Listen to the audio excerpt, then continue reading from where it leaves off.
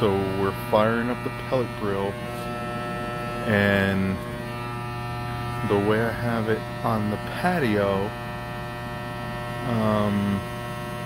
you hear that, right? So underneath the hopper, it's like, I don't know how to show it.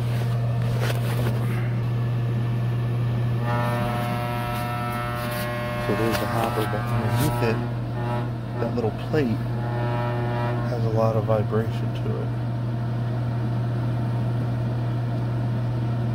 I'm gonna have to figure something out how to secure that a little tighter. But we got action. We got action. My bad boy's smoking.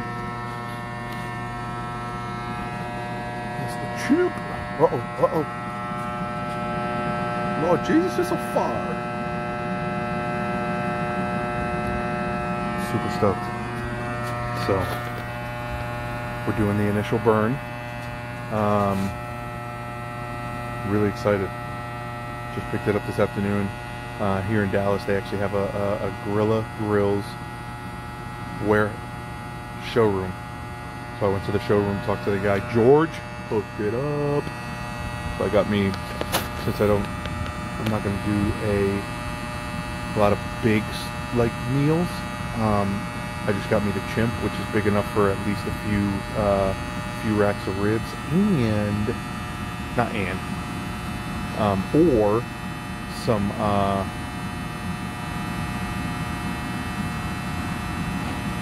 a brisket or a pork shoulder, pork butt, something like that. So anyway, that bad boy's going really good. So there you have it. I'll be back at you here in a little bit once it's done. Hope I don't break it. Later. Alright, so we did the initial little fire, got some pellets in there. You saw the fire going. I put all the internals back on. And you see the smoke rolling in. Oh yeah, baby. It's going down.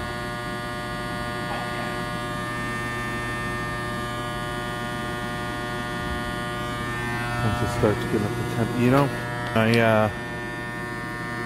after I do the burn and all that good stuff, I'm gonna jump on Amazon later on tonight and get me the lava lock gasket, so that way it doesn't, the smoke doesn't billow out at all, or at least very little. So, good looking little grill, I swear. There's a link that I'll put in the video of the instructional guide from Grilla Grills themselves. And no joke, this thing takes 15 minutes to put together. Legit. I'm excited. I think it'll be good. Like I said, it's big enough for me to put a brisket on there.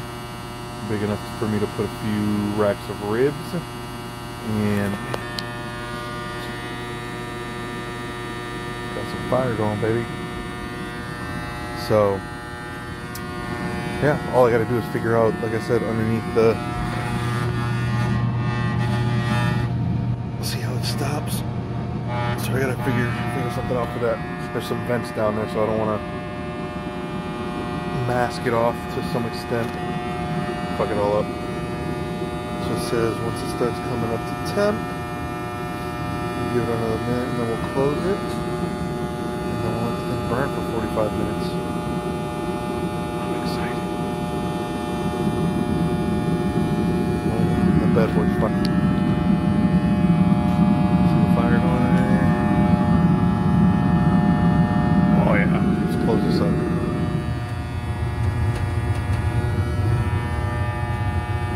I might get, there's some other, my father-in-law's got them on his smoker. He's got a stick burner though, or an offset smoker. He's got these like clamps that actually do a really nice job of sealing the door almost to the place where, like, his grill is super slicked up seasoned. He's done a couple of long cooks on there with briskets and ribs and whatnot, and I've done a couple while I was over there, but It's so seasoned, you know, the metal that,